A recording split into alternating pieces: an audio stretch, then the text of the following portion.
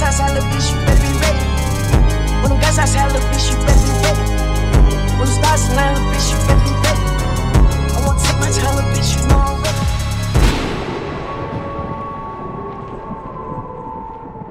And now that we're in October, I'd like to welcome you all to Mentoktober Part IV, the final chapter. Yes, this time of year I release a series of videos to fit the theme of Halloween, and it's time to begin our descent into the Super Mario rabbit hole again as I explore the origins of the Koopa King, Bowser.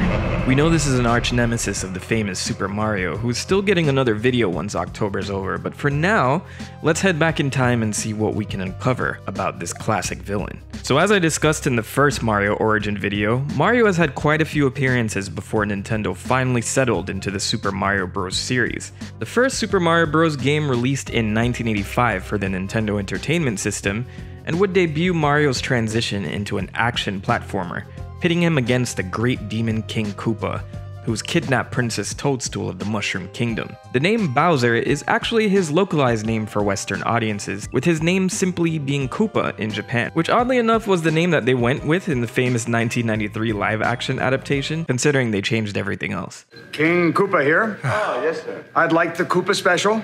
Pterodactyl tail on that? Yes. Dino, lizard, hold a mammal, no worms, and spicy. Anyway, we're introduced to Bowser as the leader of the Koopas, who use their black magic to transform the people of the Mushroom Kingdom into stones, bricks, and field horsehair plants, objects that we see scattered throughout the game. And I'm gonna assume that the Magic Koopas or Kamek were behind this, even if they didn't debut these enemies until Super Mario World. But seeing as they can transform blocks into enemies, I'll assume they can do the opposite. So Mario has to save the princess from Bowser so she can undo the spell on the Mushroom people, and as I'm talking about it, I would love to see Nintendo just remake the first game to address all this lore. I know we're tired of remakes in video games at this point, but I need Mario and Sonic to straighten out their backstories. Why did it exist? Who asked for this? Who said yes? Who needs to be held responsible? So as Mario tears through each world, you have to brave one of Bowser's castles in the 4th level of each world, fighting him on a bridge over hot lava at the end of each castle. And what I never noticed is that all Bowsers you take on before World 8 are actually fake Bowsers. Yeah, every king needs some decoys out there, I guess, and I'm surprised Princess Peach has never tried this, seeing how often she gets kidnapped. But all that aside, the developers implemented this idea by accident when one of the programmers mistakenly inserted an upside-down Koopa Troopa shell when Bowser was initially defeated. They ended up liking this idea of him having stand-ins instead, and the idea stuck. So if you take him out with a fire flower, you'll see the enemy that was transformed turn back to normal before falling off screen. Normally I just beat this by taking down the bridge instead, which is probably why I never noticed, because you won't see the enemy turn back to normal when you take that route. Anyway, once Mario defeats the real Bowser at the end of the game, this character is solidified as his main arch nemesis, returning for every mainline Super Mario title from that point on, except the US version of Super Mario Bros. 2, but that's a different story entirely. But what exactly are Koopas? So when Super Mario Bros. Was initially localized, the Western translations mistook the name Koopa as the name of the entire tribe that Bowser commands, and from that point on they used the name to collectively refer to these turtles. But in Japan they are known as Kame Ichizoku, which roughly translates to the turtle tribe. So of course, most of the enemies that Mario faces in this series are part of the Koopa tribe, with different types of Koopas serving different purposes. And just to add to this confusion, Koopa is only used to refer to Bowser in Japan as well.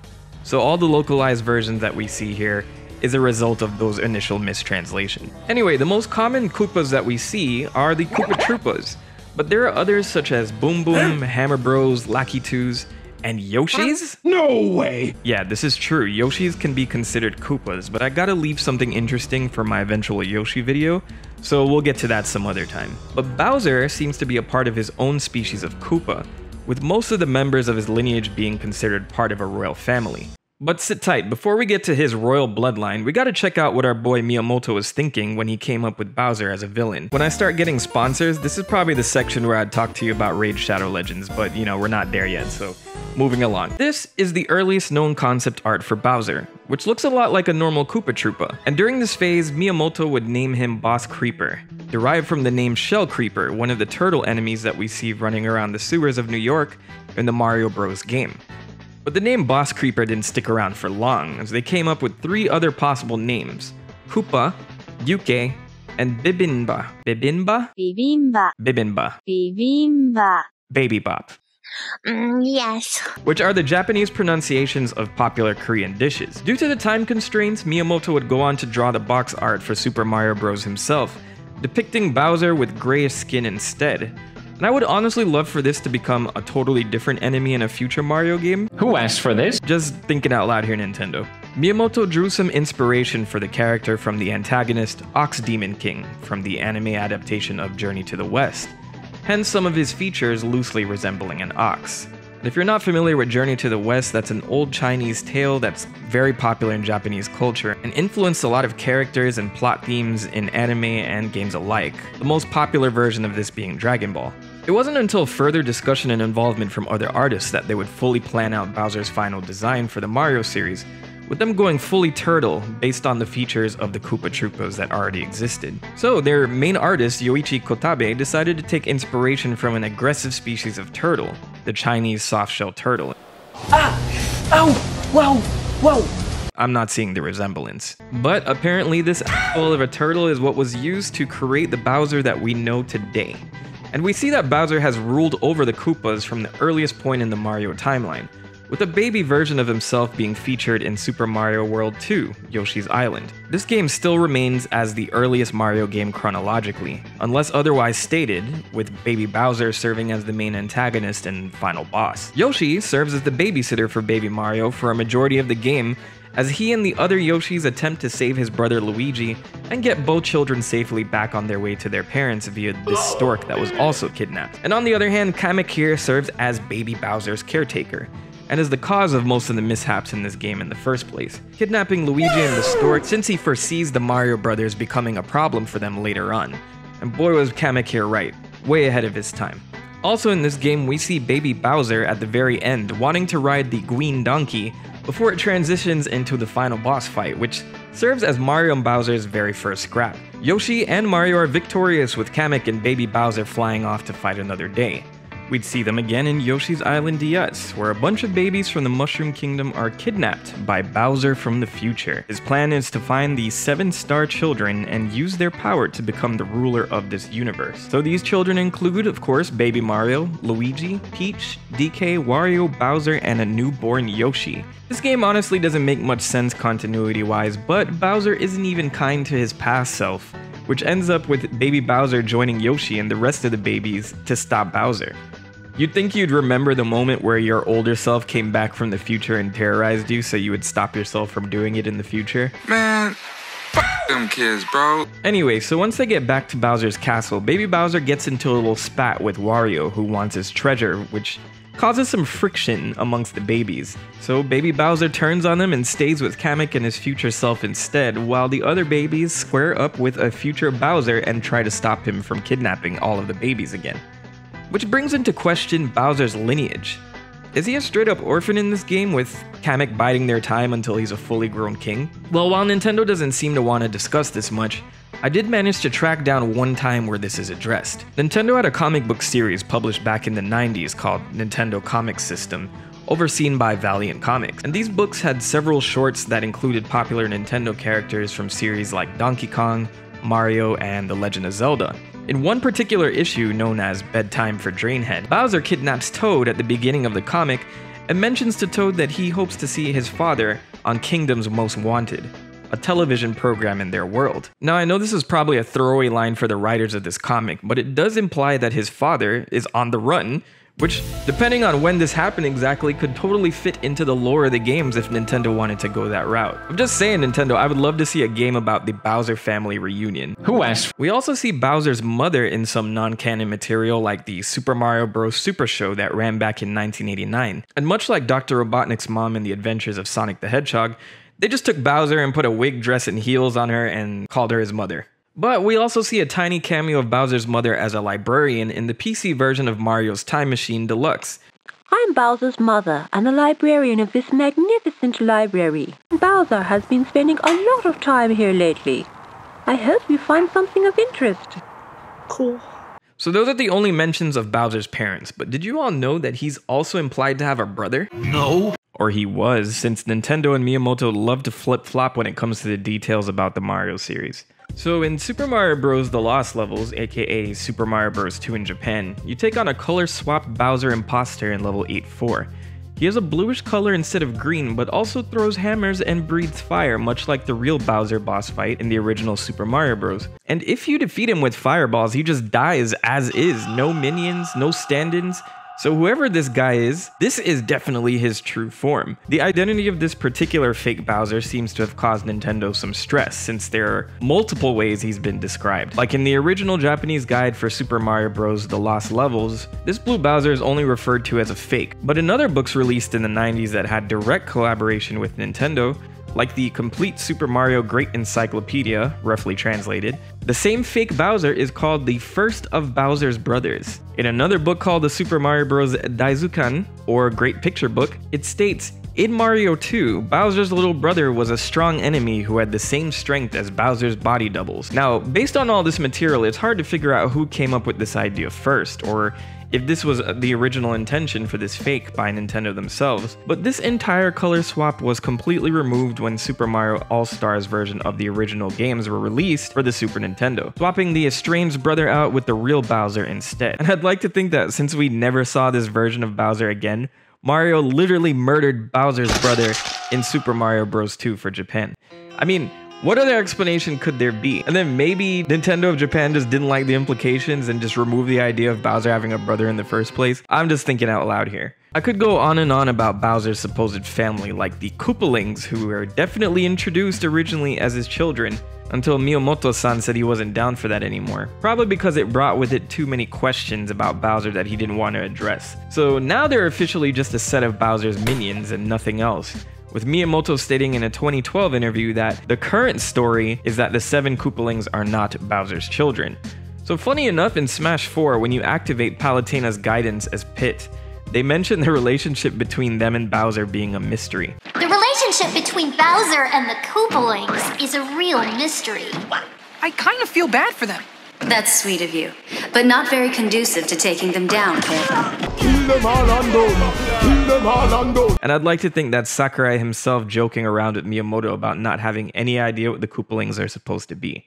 Anyway, as of 2022, Bowser has one child, and his name is Bowser Jr., first appearing in Super Mario Sunshine, released for the Nintendo GameCube in 2002. Okay, so let's get back to Bowser himself. We'd see Bowser pretty much serving as the antagonist for the mainline games, kidnapping the princess and picking fights with Mario with his latest and greatest plan. It doesn't really get more complex than that, but I will have to mention his role in most of the Mario RPG games that we've gotten over the years, and I'd argue his more charming qualities were derived from the writing in those particular games. The very first time we see this is in the famous Super Mario RPG, Legend of the Seven Stars for the Super Nintendo, and for once a new antagonist steps up to the plate, named Smithy, who at the very beginning of the game takes over Bowser's castle that would serve as his base of operations. As Mario ventures to collect the 7 stars to defeat Smithy and his men, he would in fact run into Bowser, who wants to reclaim his castle, and Bowser does the unthinkable in the process. Teams up with Mario for the very first time. Yeah, so this was unheard of at the time, which honestly one of the reasons why Super Mario RPG was so cool is we get to see Bowser from another perspective. And he also gives the player the middle finger after winning each battle, so that's awesome. But don't worry, that was changed in the US version, so us American kids missed out on that. We'd continue to see Nintendo explore Bowser's character even further with other story-driven Mario games like the Mario & Luigi series and Paper Mario, but if you truly want a game that explores this character, look no further than Mario & Luigi Bowser's Inside Story. This game originally released for the Nintendo DS back in 2009, but since then we got an enhanced version released for the 3DS, which even includes a Bowser Jr. side story. And I can only hope we get a similar game that puts Bowser in the spotlight again. While the plot doesn't dive into Bowser's origins or anything like that, I wanted to mention it since you get to experience the entire plot with Bowser as the protagonist. After being tricked into eating a vacuum shroom by the antagonist of the game, Fawful, Bowser swallows everything in sight while at Peach's castle. And this has Mario and Luigi, unbeknownst by Bowser, stuck inside his body for a majority of the game. The brothers will have to manipulate parts of his body to keep Bowser alive in dangerous situations, while he goes after Fawful. And plot aside, we experience the whole story as Bowser and get to see a day in the life from his perspective. And I think this is one of the best written versions of Bowser out there, as we get to see how he runs his kingdom and the extent of his power. Alright, so what other versions of Bowser are out there? Well, aside from the games, there's a ton of media for Mario, like a long-running manga called Mario-kun, a few anime adaptations, and a few cartoons from the late 80s and early 90s with different versions of the character. And while Bowser is involved with many of these, I wanted to highlight a few that would do something with the character other than just being a villain. We'll save the other media for the Mario Part 2 video, coming to my channel after months of stalling. The lie detector determined that was a lie. But first is a Japanese exclusive anime film from 1986 called Super Mario Bros. Peach Hime Kyushutsu Saksen, which translates roughly to The Great Mission to Rescue Princess Peach. This would be another interpretation of the original game, but the first issue, I have to point out, is that they gave Peach a fiancé. Unacceptable. Anyway, a VHS of this 1 hour special is actually one of the rarest pieces of Mario merchandise out there, which not only stars Toru Furuya as Mario, who is famous for playing Tuxedo Mask from Sailor Moon and Sabo from One Piece, but also features Bowser's first voiced role. And that was not the voice I was expecting. Anyway, Bowser's role in this is very similar to the first game, as he attempts to conquer the kingdom while turning everyone into objects. But one major difference between this animation and the game is that we see Bowser interested in marrying Princess Peach, which apparently would mark the very first time he's shown being in love with her. So if this animation brought any influence to the mainline games, it's that characterization where Bowser is trying to marry Princess Peach. Meanwhile, on the Western side of things, we had all these cartoons made by a company called DIC. The Mario franchise had 3 shows produced by DIC Entertainment, which had frequent appearances from Bowser himself, exploring his latest schemes. There was the Super Mario Bros. Super Show, followed up by the Adventures of Super Mario Bros. 3, and finally, the Super Mario World television series. And I think if you grew up around that time, you would have seen this show somewhere on TV, or if you're from the early 2000s, maybe you saw scenes from this show in a YouTube poop somewhere. Mama? Mama Luigi? But the one in particular I want to cover is a totally different beast known as King Koopa's Cool Cartoons. This is 1K away from being racist. A live-action show starring Bowser that aired for 1 season in late 1989. And yeah, they figured this would be a great idea. I'm surprised I haven't heard of many people who are scared of this thing, considering how terrible this costume looks. This show had a format that would start with a recorded introduction, followed by Bowser hosting in front of a live audience of kids. And I would talk a little bit about this intro, but I think that you need to see it for yourself. King Koopa Koopa.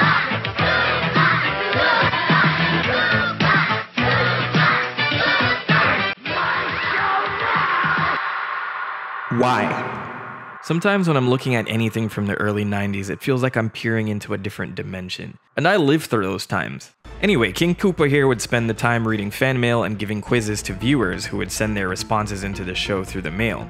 Surprisingly, the show had high ratings and viewership, but of course, ran into its fair share of hiccups. The first actor that played Koopa, Christopher Collins, started yelling at the children in the live audience that got into an altercation with his son, who was also present. On-point characterization aside, he was fired and replaced with Pat Piney, or is this Penny? Penny. I'm gonna go with Penny, which caused him to be heckled for not being the same actor by other children that joined the audience. Man, them kids, bro. So as you can imagine, the show was pulled after 1 season as parents didn't seem to be big fans of it.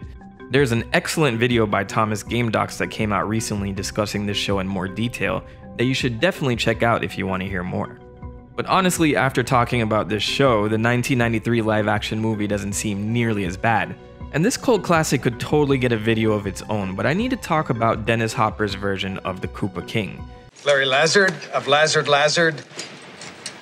Conda, Dactyl, and Cohen. So as you all know, this movie has nothing to do with the games aside from names and some themes from the games like the Mario Bros being plumbers, a princess existing, a King Koopa, and if you're ever curious as to why Nintendo even let this happen, it's because Mario was so popular that they thought anything would stick. Yeah, essentially the producer of the film walked into Nintendo of America headquarters with a script and they were like, "Hey, where's the freaking gabagoo?" "Okay, sure, let's do it as long as we get profits from the merch." You motherfucker. I'm simplifying that story quite a bit, but the point is Nintendo really didn't care. And apparently, Oscar-winning screenwriter Barry Morrow wrote a script for the original concept for this movie that one of their co-producers scrapped since it was a more serious drama rather than a comedy. And I would love to peer into the dimension where that movie was released instead. So speaking of dimensions, the plot was actually about the Earth splitting into two different dimensions after the big meteor that crashed 65 million years ago. So one dimension is where dinosaurs thrived, and the other is our world where mammals and eventually humans thrived. And Mario and Luigi are plumbers from Brooklyn, New York, and after a ton of exposition and meeting Princess Daisy who gets kidnapped, they pursue her through an interdimensional portal to the dinosaur version of Earth, ending up in a city called Dino-Hatton, which is a ridiculous name until you realize Dino-Hatton, Manhattan. Anyway, these brothers go through a ton of hijinks in this foreign dimension to save Daisy, who premiered in Super Mario Land for the Game Boy. Which is fine, I guess. It's not the biggest sin this movie committed. But let's talk about the man of the hour, King Koopa. The script for this movie is horrendous, but Dennis Hopper sells this role in a very typical 90s villain fashion. Foil, lethal, stupid. He is absolutely nothing like the in-game Bowser, but to give him some credit, there wasn't much to go off of in 1993, because the latest game at the time was Super Mario World. But in the movie, his whole goal is to use a piece of the original meteor that split the dimensions to somehow merge them back together so he could rule both worlds. Now, humor me for a sec. How do you do that if they merge into one world though? If the two worlds merged, what would happen to Dino-Hatton and Manhattan? Would they implode on each other? Would one win out? Would that happen for the entire world? How would the Earth suddenly sustain twice the population? You're talking about a situation 100 times worse than the Thanos snap, because Marvel doesn't even explore how bad everyone returning from that snap at one time might have been. But this is even harder to fathom, imagining two established worlds merging together like that. This Koopa guy has a few scales loose in my opinion, but how could you not love scenes like this? Goomba! Walk tall! Be proud! Go Goomba! But I want your honest thoughts on this movie. Leave a comment if I should do a whole video about the Super Mario Bros. Movie from 1993. Anyway, my children and adults, welcome to Mentoktober Part IV, the final chapter. Expect some more Halloween-themed videos for the remainder of the month as we keep the spooks and ass-clenching scares going for the entire month of October. So throw some fireballs at that like button and show some love in the comments section. Until next time, the Prophet has spoken.